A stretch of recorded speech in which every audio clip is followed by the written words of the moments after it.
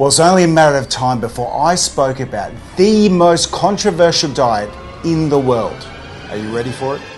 That's right, the carnivore diet. Whoa, wait!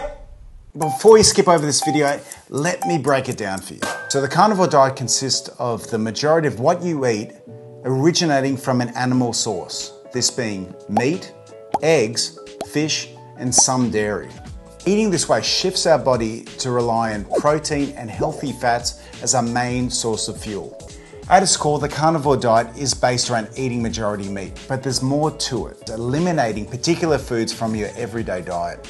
These particular foods are grains, gluten, sugar, processed foods, and artificial seed oils. This can also result in weight loss, mental clarity, and reduction in inflammation. What do you think about the carnivore diet? Is it another fad, or do you think it could maybe work for you?